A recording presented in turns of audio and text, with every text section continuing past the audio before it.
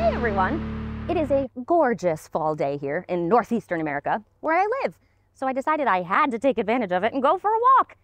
And as I'm walking today, I've been noticing all of the gorgeous fall leaves all around me, on the trees and on the ground. It happens every year, right? The leaves go from green to brown or yellow or red or sometimes all three, if you live where I do. But I've never really thought so much about why or how. Why do they fall from the trees? Why do they change colors? And how do they all change different colors? They all started out as green. Why do some end up red? Why do some end up yellow? It's a really sticky problem in my brain today. So I'd really love to find out. No, I need to find out. But who can I ask? Kind of sounds like a question for a scientist, right? Do I know any scientists? Oh, of course I do. Marvin Mist, scientist, he'll definitely have the answer to this question. So, how about we collect some leaves, we take them to Marvin, and we get the answer to our big question. Come on, let's go. Look at these! Hello?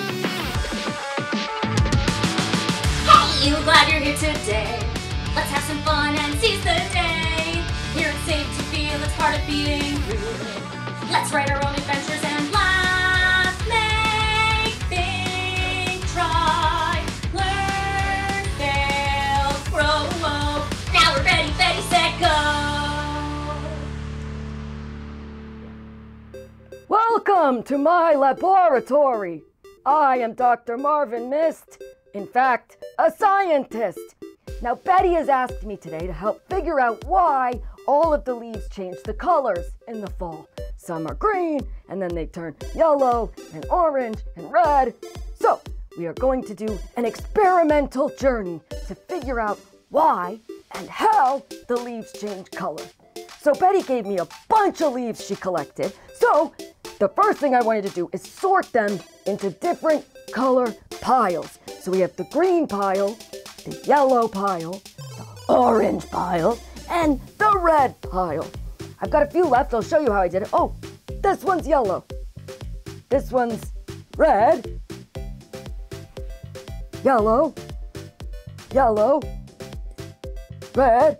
You get the idea. Okay, so now, the next part, which is very exciting, is we're going to tear the leaves into small pieces.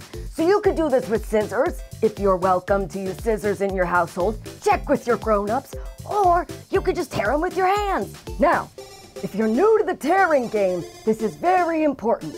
First, we only tear things that we have been told we're allowed to tear. In this case, leaves only. And if you need help tearing, you're going to pinch your fingers on this hand, put them on the leaf, pinch your fingers on this hand, put them on the leaf. Now, one hand is going forward, the other hand's going backwards. So I'm gonna go forwards and backwards and pull. Hey, I tore it. And you can do it again. Pinch your fingers, forward, backward, pull. Oh yeah, okay, that's the good stuff. Pinch your fingers, forward, backward, pull. You just keep doing that until it's in teeny, tiny, little pieces. Okie dokie. The reason we tore up all of our leaves into little teeny tiny pieces is that lets us get at the insides of the leaves. Now some of the insides are out in the open, and that's gonna let us get the color out. And then once we get the color out, we can figure out what it is, how it got there, and why. There are 4 things you will need for this experiment. Number 1, water. Right from the sink is fine. Next is rubbing alcohol, or isopropyl alcohol if you want to get fancy. You probably already have this at home. Keep it with the first aid kit or the Band-Aids, okay? Ask your parents, they'll know what to do. Then you're gonna need a 1 teaspoon measuring spoon and something to mash with. Boing! But not yourself, only the leaves. Okie dokie. With each cup of leaves, you're going to take your leaves. You're going to add 2 1 teaspoons of rubbing alcohol. 1 and 2. Okie dokie. Now, take your mashing stick. You can mash it in the fancy bowl, but in the glass works just as fine.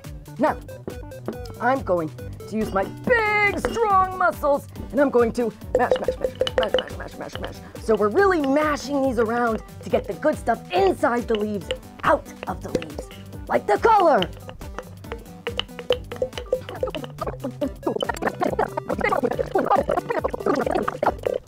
Okay, so we've got our teeny pieces with the outsides of the leaves exposed. We mashed them up really good to get the inside stuff out. Now, we're gonna add some water to each jar, okay? So, I spent 5 minutes mashing up these with the rubbing alcohol. Now I'm adding my water. Okie dokie. We've now got 4 jars, 4 different colors of leaves, each with rubbing alcohol, water. They've been mashed and torn. And now, we're gonna wait a day. But we're gonna fast forward for our purposes. Just kidding, for real fast forward. So, we all know life isn't magic, right? You can't fast forward real time. So these are the leaves I just mashed up. But these leaves I did yesterday. I know waiting can be hard, but it's important in this experiment. These leaves I mashed up yesterday and let them sit a whole day so I could make this video for you. Okay, so these leaves have sat for a day in their rubbing alcohol and water. Now we're going to drain the liquid out and see if the color came out of the leaves. All right, so I'm gonna take a strainer. 1, 2, doesn't matter what size. Okay, we're gonna start with green. Put it over the dish. Get the good stuff out. Good. Mash, mash the rest of the liquid. Wow, okie dokie.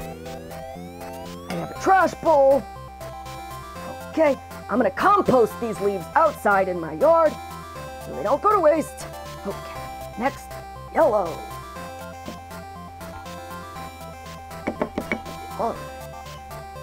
Orange, you glad we're doing this experiment? Huh, I am.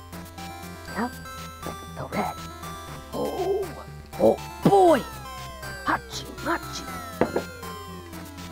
Okay, now we have our 4 different colored liquids from our 4 different sets of leaves. We've got our green, yellow, orange, and red. Okay, now I'm gonna tell you why those colors came out of the leaves. So, every year when it's nice and warm and sunny in the spring and the summer, all the tree's leaves are full of something called chlorophyll. It's the stuff that makes them green. Chlorophyll turns sunlight into food for the tree. But when it starts to get cold outside, the chlorophyll says, I'm going to sleep, just like the tree. The chlorophyll goes away. Now it's orange and yellow's turn to party. So the carotenoids and the xanthophylls, we don't need to know those names. We'll hang out and say, hey, we're orange, we're yellow, we've been hiding all year behind green. And then the leaves go to sleep, orange and yellow also disappear. Oh, and red, he shows up just in the fall to say, oh, I'm an anthocyacin, I'm red, look at me. The tree goes to sleep, he also goes away. Then, in the spring, the tree wakes up and says, oh, I'm so hungry. The chlorophyll comes back, turns the sunlight into food, and we do the dance all over again. Oh, wow. I'm so glad Betty asked the big question about why leaves change colors and how. We got to do this experiment, and we found out the answer together. Science rocks. Thanks so much for being here today. Let's keep learning and growing and sciencing together. Hey, science! Whoa! Thanks, Dr. Mist. That was so interesting. So it turns out that leaves have pigments of all kinds in them. It's just that the green pigment, chlorophyll, is so strong. But when the tree starts to go to sleep in the fall, then it's orange and yellow and red's turn to shine. That is so cool. So I was really inspired by all those colors. I thought I'd try and make a painting out of the colors we got from the leaves. But didn't quite go the way I planned. Turns out the colors don't look the same on paper as they do in the leaves. Well, I guess you could call that a fail, but at least I tried, right? I still wanted to make some art, so I took some of those leaves that I had gathered and I made leaf rubbings. Have you ever done this before? It's really, really cool. All you need is some paper, a couple of leaves from outside, and something I bet you have at home, crayons. So I'm just gonna finish this one up quickly. I'm gonna take my leaves, put them between my two pieces of paper. This one on top. Let's see, I'll use some green. And then you're just gonna rub it on its side over the leaf. Whoa! And the leaf shows up. I'll do this one in orange. Whoa! So now, leaf rubbings. That is so cool, friends.